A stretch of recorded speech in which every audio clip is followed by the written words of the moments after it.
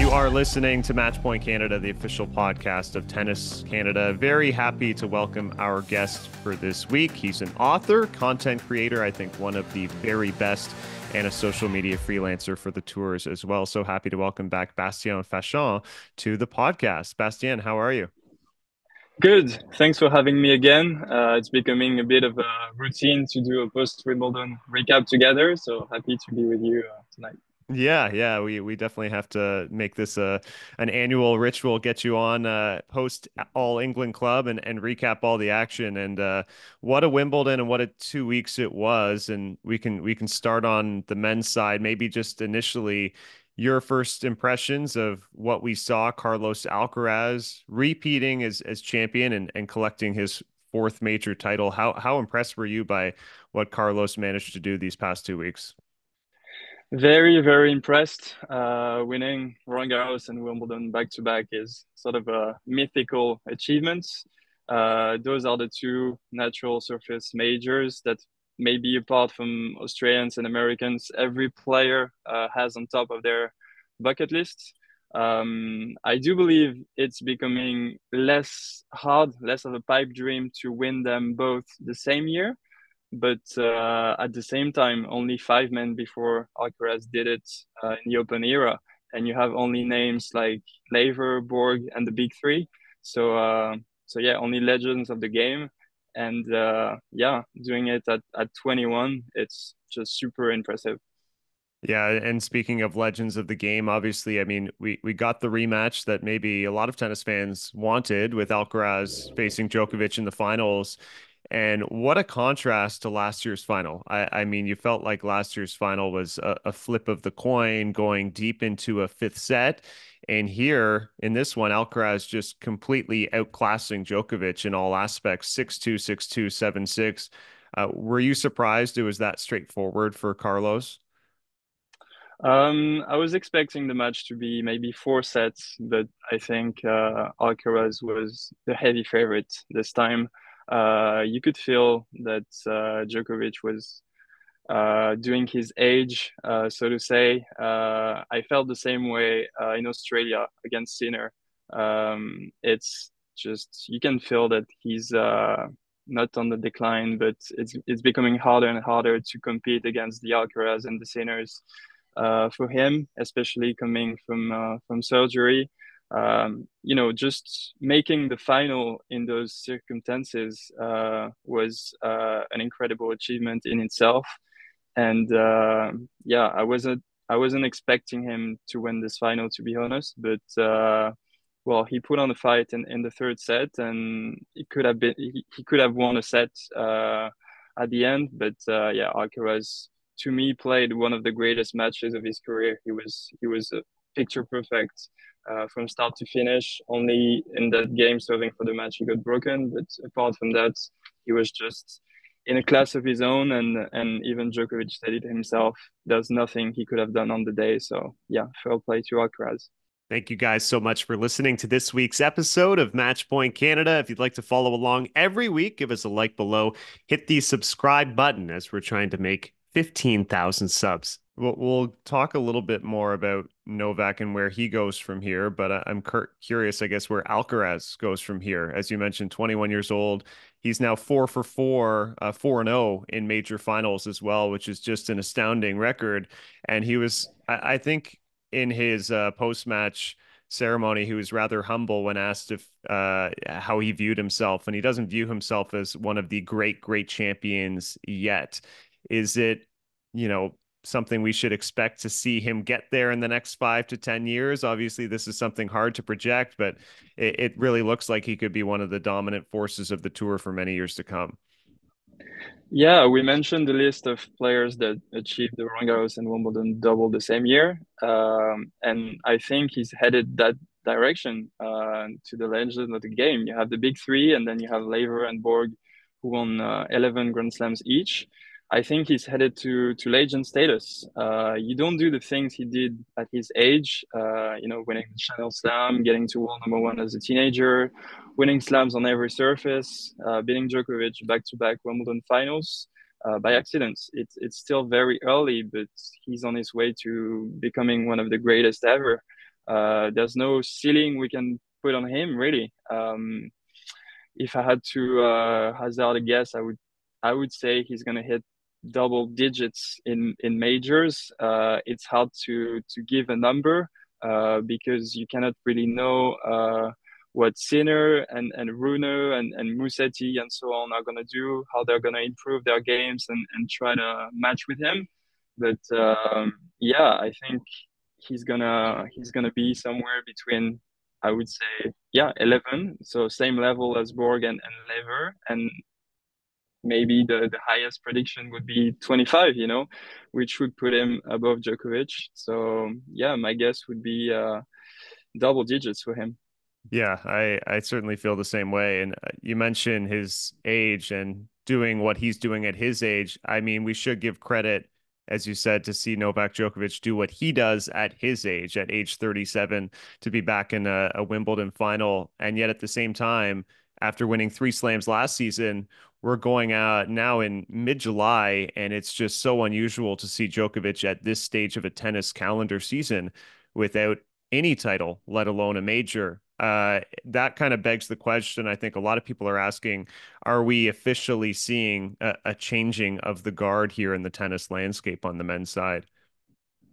I think Djokovic definitely earned the right to have us wait a little bit more to call it a changing of the guard. I think it's too strong of an expression. We said that already after last year's Wimbledon final, and then he rebounded by winning the US Open and the ATP finals. We said that again after the Sinner semifinal in Australia, and then he still made the Wimbledon final after a tough season and a surgery. So yeah, to me, he's still one of the top three, four favorites, with also Medvedev for the US Open. And I think he's going to be competitive. And he said he still wants to play for another 2, 3 years at least. And the way he's treating his body and his mind, I don't think he's really going anywhere until he decides it's time to go. And I don't really think it's happening as long as he believes he still has a shot at winning major titles. And I don't think he was that far off at Wimbledon. Alcaraz could have very well lost against Tiafoe. He was 2 points away Yep. from losing to Tiafoe in the third round. And then it's the same situation as Iga and Osaka at Roland Garros. If Iga loses, then it's fair game to anyone. So Djokovic could have won Wimbledon again. So my point is, I think he starts to understand that it's getting harder and harder to beat Sinner and Alcaraz in Grand Slams. But is he going to have to face them at every Grand Slam? I'm not sure. You can have other players take care of them for you, and then you're just reaping the rewards. And for example, if he were to face Medvedev in a Grand Slam final today, I would favor him. I would favor Hmm. Djokovic over Medvedev. So yeah, we'll see what happens. But I give him another maybe a couple years to still be competitive, and then we'll see what happens. Yeah, yeah, great point. Really the one trophy missing, obviously, from Djokovic's vast case and everything he's accomplished is that gold medal, and we know now he's targeting the Summer Games, and we have to see another switch back to the clay court surface. Do you view him as one of the contenders to maybe deliver in Paris? And who would your maybe short list of contenders be to medal there? Yeah, he's definitely one of the contenders. If I had to rank the favorites in terms of number of stars, I would say maybe 5 stars Alcaraz, 4 stars Sinner, then 3 stars you have Djokovic, Zverev, Casper, and then below that I would put Nadal, Tsitsipas, Holger, Medvedev, Dominor. A lot of players can be competitive, especially if it's best of three. But yeah, my leading trio is Alcaraz, Sinner, and Djokovic, with Alcaraz and Sinner a bit higher than Djokovic because they're just like 15 years younger than him, and they can recover faster than him because they have to play every day. There's not much rest. It's like a Masters 1000, the Olympics. So yeah, I would favor Alcaraz and Sinner, but I certainly hope that Djokovic is going to medal, and especially win a gold medal. That would be the ultimate dream. It's the one thing he's never won, and he's been chasing it for since Beijing 2008. So Mhm. I hope he gets it. We'll have to wait and see. If we shift over to the women's side, I mean, certainly a lot more of an unlikely tournament than we could have expected compared to the men's. Started with unusual things in terms of Arina Sabalenka pulling out of the tournament. We saw a number of top players lose early, like Iga and Coco. And look, we've seen surprising champions in the past here. Just last season, Marketa Vondrousova. But how unlikely was this run maybe from Barbora Krejcikova, who obviously she's a Grand Slam champion, but I have to admit she was probably not on my list of top 20 contenders heading in. I have to admit she wasn't on my list either, but it was maybe a little less surprising than Vondrousova's run last year, because she had been there before. I think in a way, but it was very similar to her run to the Roland Garros title in 2021. Both times she was ranked in the 30s. She had to battle in three sets in the first round. Nobody was really watching, and then she took out a couple big names on the way. Remember Roland Garros? It was Vitolina and Coco in the quarters, and at Wimbledon it was Collins and Ostapenko. And then you start wondering, like, is she gonna go all the way? And she's done it before. And then in the semis, she faces the highest seed remaining, Sakkari at Roland Garros, and then Rybakina here at Wimbledon. And she comes from the brink, and she beats them. And then it's fair game in the final. She's facing an opponent against whom she's like 50-50 odds on paper, and she took advantage of it both times. Even the finals were pretty similar. She won both of them 6-4 in the third. And I was very impressed by the composure that she showed both times. It was like she was a 10-time Grand Slam champion playing for just another one. And that forces a lot of respect.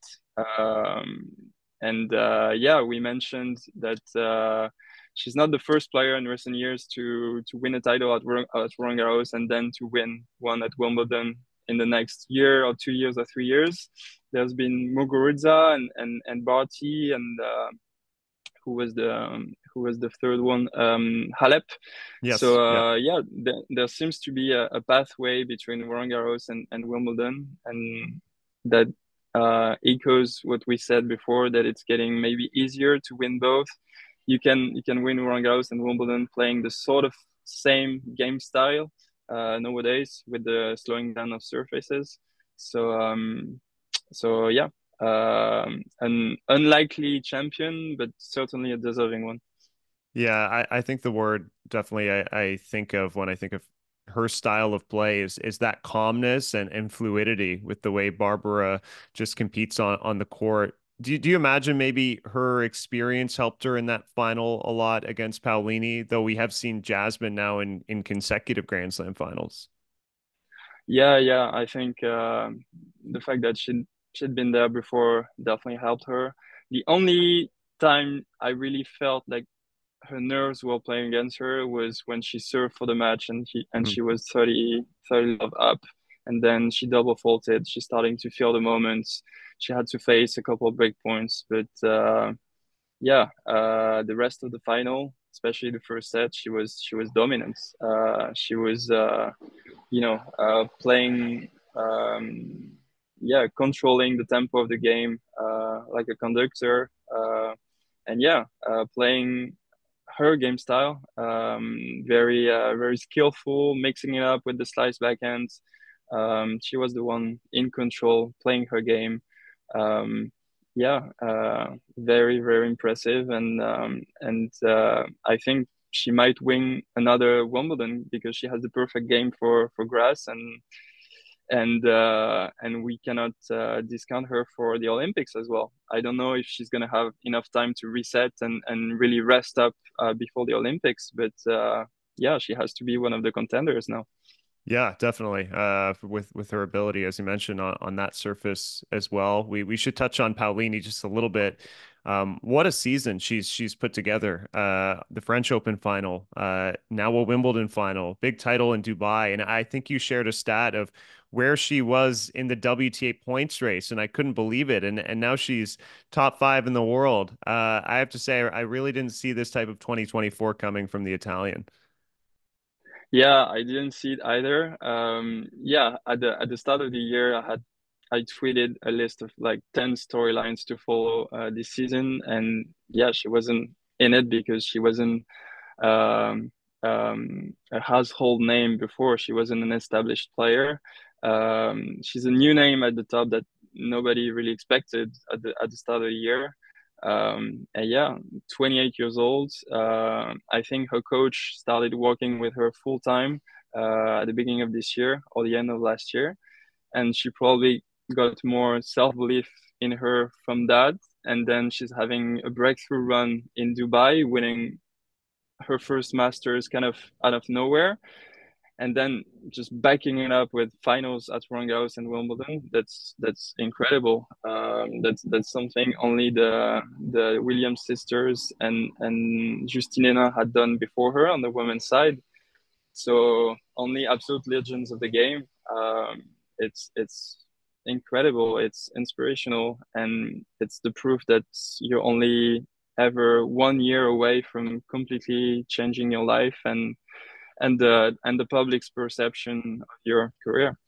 Yeah, that's well said. As we wrap up, I want to get your thoughts maybe on the summer games for the women's side as well.